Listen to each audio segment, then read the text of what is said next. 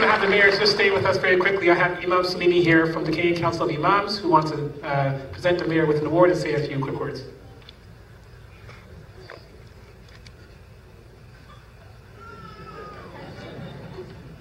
That's how we greet all the time. John Torrio from our community, and first and foremost, Assalamu alaikum. Thank you for hosting us tonight, for having Iftar.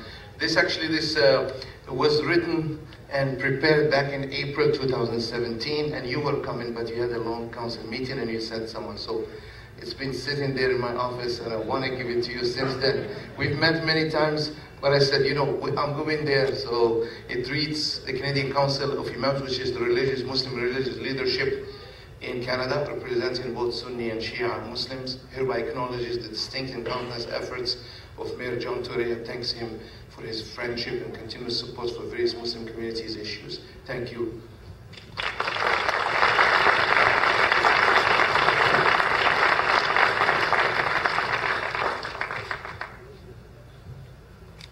And I mentioned to you my latest book from 2018, which is Modern Day Terrorism. I'm giving him as a gift, and please, it discusses the current events, including the shootings and all this madness which you spoke against many times. Thank you for always speaking for the Muslim community. Yourself and the Prime Minister, as Muslims, when we hear your speeches, we feel there is hope, and Canada is a big, big idea and a big story to tell the world. Thank you very much.